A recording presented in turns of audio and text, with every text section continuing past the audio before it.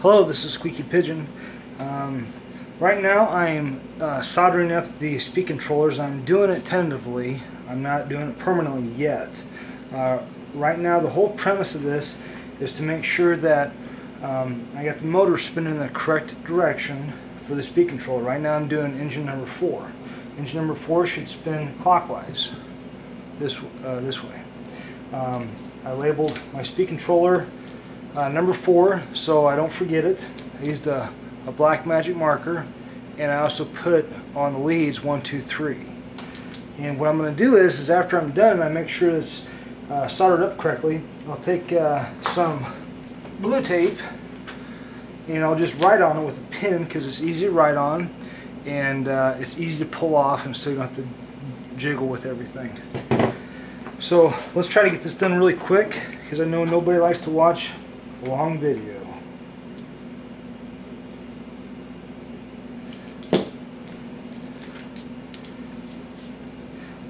FYI, I tinned the speed controller and the motor leads. You make sure you want to do that because you just never know. Whatever solder they use in the factory, this isn't always the best quality. So, oh shit.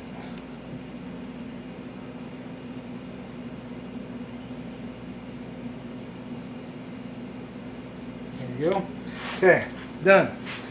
Now, what we need to do is we need to protect the wires so that they don't cross each other when we do this. It'd be bad to burn up your speed controller on doing this. What I do is I just take a small piece of electrical tape. I'm using red just because it shows up better on the video. You can use black, you can use whatever.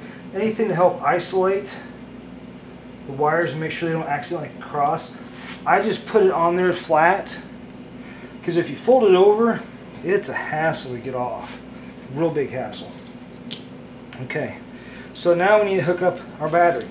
Now I'm not soldering anything onto this because yes, I'm breaking down and getting a power distribution board. So what I'm going to do is I'm going to just put these apart like this, take my lead, stick it into my receiver, make sure I stick it in right, and we're just testing to make sure that we have the correct direction. We'll set the end points later on. So that's facing that way, this is facing this way. Easy peasy, not a big deal. Turn my radio on. Welcome to Taranis. Okay, black, red, set. Not a warning.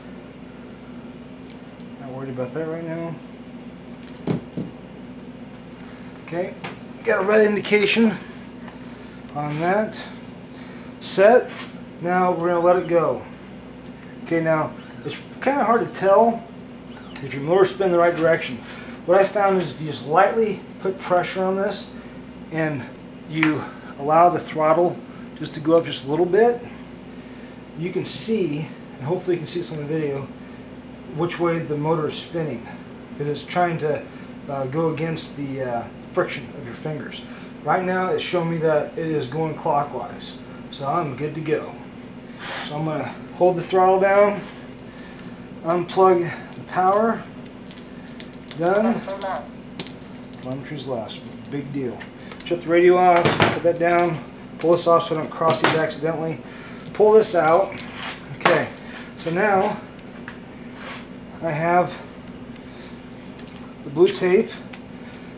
I'm just going to take and number it with a black pen rather quickly. 1, 2, 3. Bang. And I want to put it up as close as possible to the very top because when I go to solder it back on for real, I need to leave room for my heat shrink. Otherwise you just don't have any room, and that's not fun. You can take your helping hands off. FYI on the helping hands, they're like 30 bucks at Radio Shack, which is absolutely ridiculous.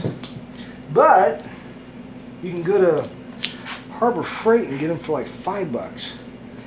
And big deal. These arms like break off all the time. You can always get replacements for that. Radio Shack for pennies. There's 2. So we got 3, 2, and 1. So now I take the red tape off. Everything is good to go. Now I can take all of the speed controllers off. Let me zoom out real quick for you guys. Ooh, wrong one. I can zoom out. I have them all soldered up, all with the blue leads, the blue labels from the tape, so I know what's going on. And then when I flip it over, I have room to play with. And plus, if I want to reroute the wires again, I can do that because I already have them labeled. I have found that you always want to solder your speed controllers into your power distribution board first, and then solder your leads to your motors. Makes it much easier no matter what the size of quad is, especially if it's a bigger one. You know how much wire you need to deal with when you're cutting wires and whatnot, because depending upon where you want to mount this, if you want to mount it on the arm, you may need a little bit longer here.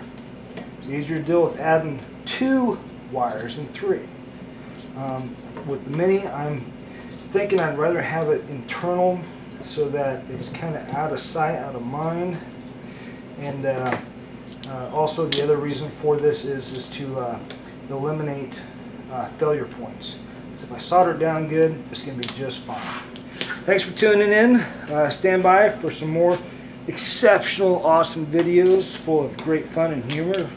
And we'll see how this goes. Thanks, guys and gals.